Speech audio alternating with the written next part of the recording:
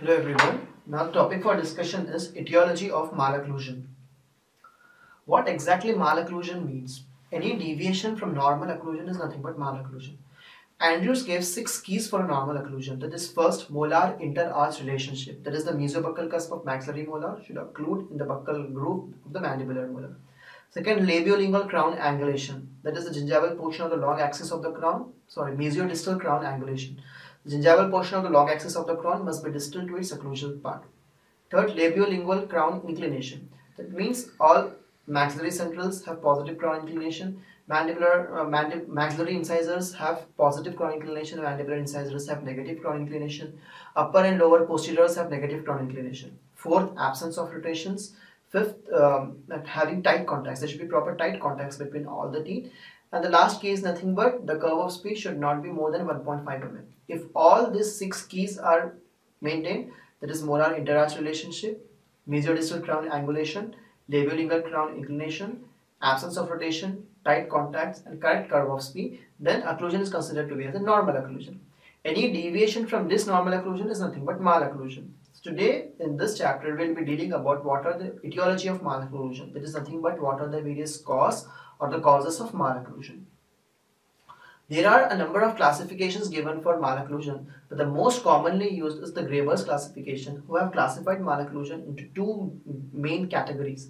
It can occur because of general factors or local factors. General factors includes heredity, congenital, environment, predisposing metabolic and climatic diseases, dietary deficiencies, abnormal pressure habits, posture, trauma. And next we will deal even about local factors. First, let us complete general factors. Heredity. You usually come across a number of families where there are a lot of similarities among members. It is quite logical that an offspring is nothing but a byproduct of two different genetic combinations. Father of one particular genetic makeup, mother of one particular genetic makeup. Both the genes of both father and mother combines and produces a byproduct that is nothing but an offspring. So it's quite logical that offspring usually have much similarities to their parents. This is because of the transfer of genes from parents to the child. Lundstrom said that there are a number of human traits which are actually dependent upon these genes. These traits include first abnormalities or the similarities in the tooth size. Like the size of the teeth usually are identical in parents as well as in case of children. Tooth shape also is to a greater extent quite similar between the parents and children. Arch dimensions. Next is arch length, arch width. Everything will be similar. Next, coming to labial freedom, frenal attachments. Apart from its inter-arch variations, that is variations in sagittal, transverse, and vertical plane, crowdings, spacing rotations. There are a number of traits which usually have genetic influence. Next, coming to congenital defects. Congenital defects actually means the defects with which a child is born. There are a number of congenital factors. There can be general congenital factors, local congenital factors. Apart from this, congenital syphilis, maternal rubella diseases, cerebral palsy, clefts, etc. First, coming to general congenital factors. General congenital factors are all considered through the condition of the mother, like abnormal pressure on the fetus during the time of pregnancy, improper nutrition to the mother during the time of pregnancy, excessive irradiation to the mother during the time of pregnancy, consumption of certain drugs, they are considered as teratogens, consumption of dose drugs by the mother during the time of pregnancy. All these comes under general congenital factors. Local congenital factors are all associated with fetus. That because of abnormal pressure of the fetus, abnormal development of the jaws, macroglossia, microglossia, various types of clefts, etc. Next is cleft of the lip and the palate. Cerebral palsy. Cerebral palsy is a condition wherein there is lack of muscular coordination. Because of this lack of muscular coordination, there is uncontrolled and aberrant muscular movements, because of which there is abnormal development. First, abnormal pressure on the jaws, because of which the jaws abnormally develops. Congenital syphilis. Congenital syphilis is a bacterial infection which is caused by Treponema pallidum. Most commonly spread through sexual intercourse. Apart from this, mother is also one of the most common route. From mother, usually this disease gets transmitted to children. The children are usually born with Hutchinson's incisors and Mulberry molars, enamel hypoplasia. And these children usually are characterized by frequent occurrence of the caries. Hutchinson's incisors are usually blunted incisors, and Mulberry molars are the molars which usually have rounded cusps. These are very indicative signs of congenital syphilis. Third is environment. How environment is actually divided into two categories: prenatal factors and postnatal factors. Prenatal factors are all the factors which are responsible for causing various types of malocclusion before birth, and postnatal all after birth. So what could be prenatal? Prenatal are associated again with mother. Like one of the most common is because of abnormal pressure acting on the fetus. But malocclusion which usually occurs because of this abnormal pressure are usually self-correcting. As time goes on, they usually gets corrected by themselves. But because of presence of other conditions in the mother, like amniotic lesions or maternal fibroids, they usually cause very permanent damages to the developing fetus. Next, coming to postnatal factors. Postnatal factors are all associated with the child. First, forceps delivery. Because of application of abnormal pressure with the forceps at the TMJ, usually it may cause damage to the TMJ of the child, and this may result in the development of malocclusion. Second is any trauma to the condyle because of any fall or anything. If the condyle gets breaks off, or if there is any fracture of the TMJ, again this may result in the development of various types of malocclusion. Third is the condition like in case of certain type of traumatic injuries. Also, the child may develop, the child may fall off and may undergo various type of trauma. This may also result in occurrence of various types of malocclusions. Apart from this, those children who suffer from burns or any scar tissues very early in their age, so that particular tissue doesn't grow to required amount of extent, and that area usually remains constricted. And Milwaukee braces, which are usually given in the scoliosis patients. All these things constitutes the postnatal factors. Prenatal factors are associated with mother because it is before birth. Postnatal factor are associated with child because it occurs after the birth. Predisposing metabolic climate and diseases. It is very important. One of the most commonly metabolic is acute febrile diseases, which are most commonly responsible for causing metabolic disturbances. And what are various endocrine imbalances? Two glands plays a very important role: thyroid gland and parathyroid gland. Thyroid gland secretes thyroid hormone, parathyroid gland secretes parathormone. Deficiency of thyroid hormone, hypothyroidism; excess, hyperthyroidism. Deficiency of parathormone, hypoparathyroidism; excess, hyperparathyroidism. Now, hypothyroidism, that is deficiency of thyroid hormone, usually causes retardation in the rate of calcium deposition. As retardation in the rate of calcium deposition on bones and teeth takes place, the teeth usually erupts very late. There is delayed eruption of teeth. If they erupts also, they are more prone for caries because there is lack of calcium deposition on the teeth. On the other hand, in case of hyperthyroidism, there is excess deposition of calcium in bone and teeth. In case of hypoparathyroidism, that is deficiency of parathormone, it usually affects the calcium metabolism. Whereas in case of hyperparathyroidism, excess of calcium is available in the blood, circulating blood. That means there is lack of calcium availability for the deposition of the bones and the teeth, and hence again it affects the proper formation of the bones and the teeth. Next, coming to dietary problems. Proper dietary supplement to the mother during the time of pregnancy and even after the birth of the child is very much important. If proper nutrition supplements are not there, it will result in occurrence of various types of bone diseases and there will be improper development of the teeth. Various types of diseases include rickets, scurvy, marasmus, kwashiorkor. These are all dietary associated or dietary deficiency problems. Next, coming to abnormal pressure habits. How abnormal pressure habits plays a very important role. Usually, the children during their development develop certain types of habits like thumb sucking habit, tongue thrusting habits. These thumb sucking habits have abnormal pressure. When the child keeps his thumb frequently inside the oral cavity, it creates a lot of pressure on the anterior aspect of the palate. Because of that, the anterior teeth usually gets proclined, and as the child sucks, it creates a pressure inside. It causes shrinkage of the cheek. Because of this, the upper arch usually becomes narrow. Apart from this, tongue thrust habit also. Because of frequently thrusting of the tongue, the child develops anterior open bite. These are abnormal pressure habits. Next is posture. How posture plays an important role in the development of malocclusion.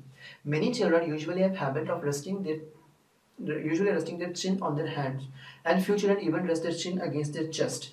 Because of continuous acting of the pressure in this way, it also results in abnormal growth of the skeletal basis. Accident and trauma. Games and all sports activity, children cannot be stopped from doing any sports activity and all. And occurrence of small types of accidents and trauma is also quite logical. But as soon as any accident or trauma occurs, proper inspection of the teeth has to be done. If there is any traumatized teeth or any Evel's teeth or any non-vital teeth, it has to be treated then and there possible, so that further development of any sort of malocclusion can be avoided. So this was all about general factors: heredity, congenital, environment, predisposing metabolic climatic diseases, dietary deficiency, abnormal pressure habits, posture, accident and trauma. Now let us know what are the various local factors, local etiological factors of malocclusion. First in this, we'll deal about anomalies in number of teeth. In this first, supernumerary teeth. Any teeth more than normal are nothing but considered as supernumerary teeth. Supernumerary teeth in 75% of the cases are actually identified accidentally when an IOPA, when an OPG is taken. Usually they remains unnoticed and most of them are usually impacted only. But most commonly supernumerary teeth are seen in relation to the anteriors, that is in between two central incisors, one more teeth will be present. It is called as mesiodens.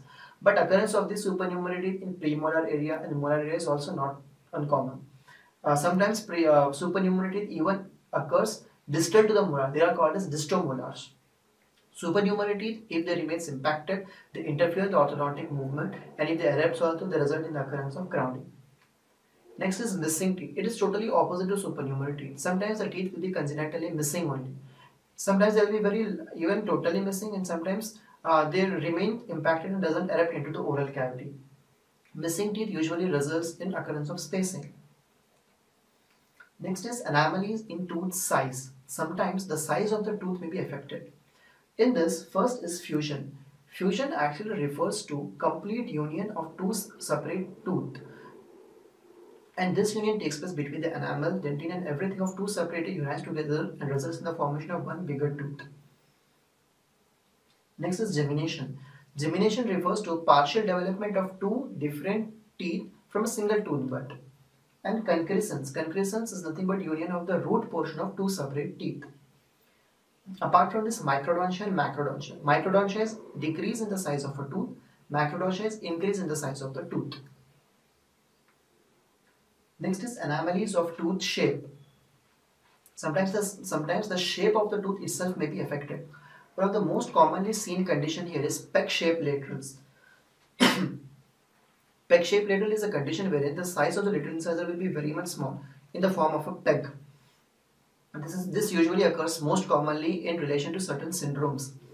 Apart from this, few patients usually have an abnormal, very large cingulum on the parietal aspect of upper incisor. Whenever this large cingulum on the parietal aspect of upper incisor is present, it prevents proper closure of upper and lower arches. It usually doesn't help in establishment of proper overjet and overbite. Sometimes apart from this, there will be an abnormal additional cusp may be present in mandibular second premolars. Apart from this, congenital syphilis. It is a condition characterized by Hutchinson's incisors and Mulberry molars, that is blunt incisors and rounded molar cusps. Apart from this, one more condition like dilaceration. There is a sharp bend will be present between the crown and the root portion of a tooth. All these are abnormal shapes of the teeth. Next is abnormal labial frenum. Actually, prior to the eruption of the teeth, labial frenum is actually attached at the incisive papilla region with the help of the fibers. The fibers from the labial side passes or crosses the alveolus and gets inserted on the parietal aspect. As the teeth start erupting, this labial frill attachments moves apically, but sometimes it doesn't move and a thick labial frenum exists between two central incisors. This will prevent two central incisors from coming close to each other and a midline diastema persists. This abnormal labial frenum is usually identified by doing a Blanche test. So actually this labial frenum has to be corrected by doing frenectomy procedure. Next is premature loss of deciduous teeth. Sometimes there is premature loss of the deciduous tooth takes place. Now, whenever this premature loss of deciduous teeth takes place, permanent teeth usually doesn't adapt at its correct position. This is quite common due to premature loss of deciduous second molar. Because of premature loss of deciduous second molar, permanent molar usually whenever it erupts, it migrates mesially. Hence, space maintenance had to be given to maintain its position, and that includes another separate treatment protocol. Prolonged retention of deciduous teeth. Sometimes there is a prolonged retention of deciduous. Deciduous teeth doesn't fall off at its given time.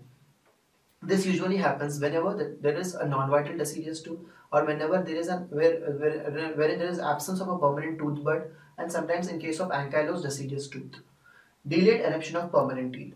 This is also quite similar. Why the eruption of a permanent teeth could be delayed? It could be delayed because of ankylosed presence of an ankylosed deciduous tooth or a non-vital deciduous tooth, or because of presence of very thick mucosal barrier on the above the permanent tooth, or presence of any certain bony because of presence of certain some amount of bone above the permanent tooth. So this bone have to be removed, mucosal barrier has to be removed, then only the permanent tooth will erupt into the oral cavity.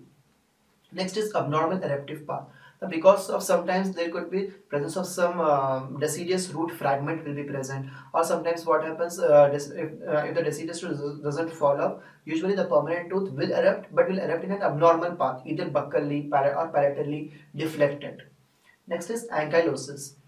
Ankylosis is a condition wherein a part or the complete root usually gets directly fused with that of the underlying bone.